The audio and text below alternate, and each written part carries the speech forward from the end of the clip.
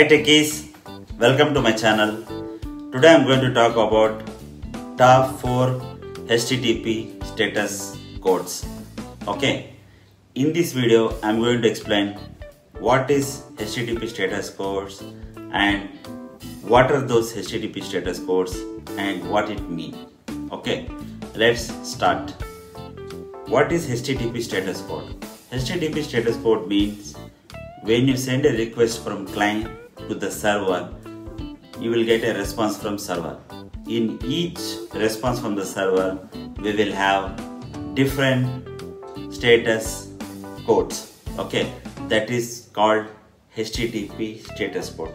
Status code is a numerical value which represents different meaning for the different response. Okay, so let's start with the HTTP status codes and what that status codes mean. Okay, we'll start with 200 series status codes.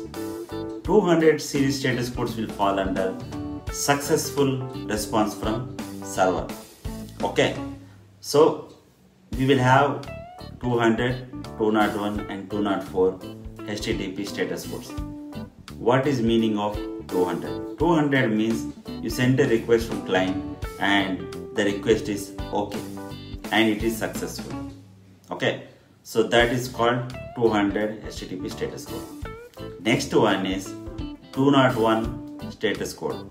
201 means you send a post request for the creation of records to the server and record is created successfully from the server. Okay, and you will get a response as 201. 201 means your request is successful and record has been created.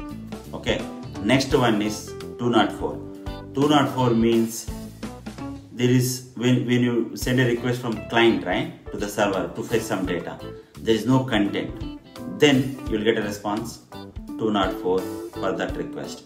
Okay, so I hope you got what is the meaning of 200 series HTTP status codes. Okay, we'll go with 300 series HTTP status codes. 300 series HTTP status codes falls under redirection. Okay, when you send a request from client to the server, request will be redirected to some other location.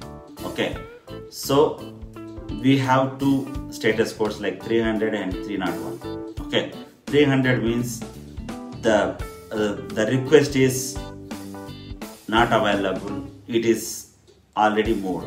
The URL which we are using, it is not available and it is already moved. Okay, we can't redirect to the particular server. Okay, 301 means the request is successfully served and redirection is happened to the particular server. Means 301 means the redirection server is found, location is found and it is successfully served.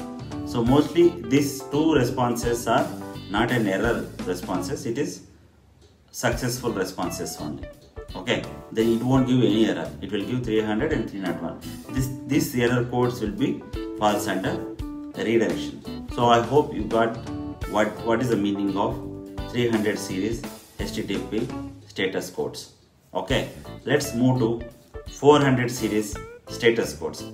400 series status codes will fall under client error. So these status codes mostly developer will debug and analyze and fix the issues.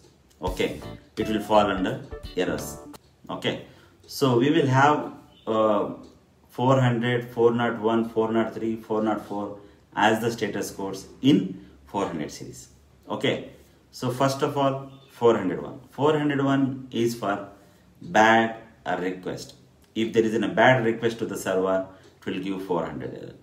Okay, and 401 for the unauthorized request. If the credential is incorrect, then 401 will happens. Okay, and next one is 403.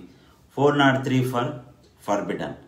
If the request is forbidden, then you'll get 403 HTTP status code. And next one is 404.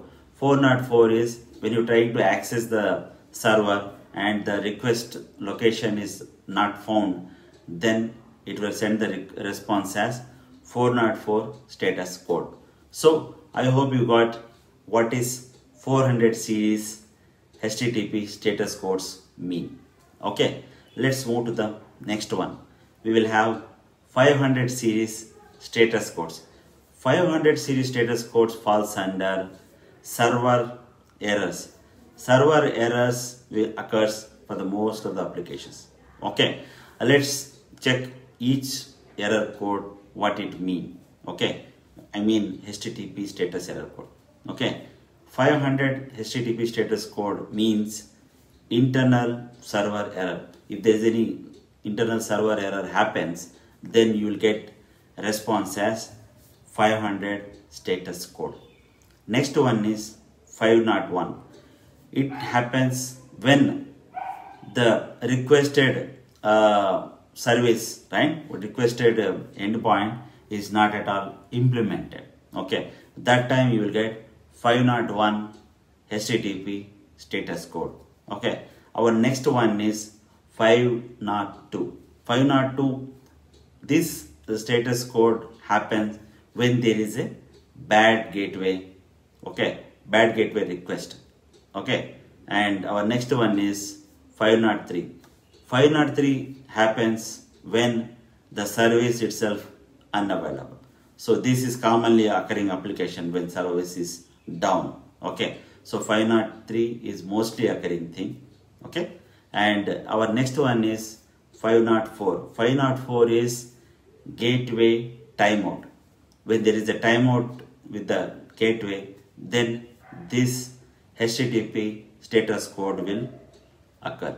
Okay, and you will get the response as 504 HTTP status code. Okay, so I hope you got 500 series HTTP status codes details.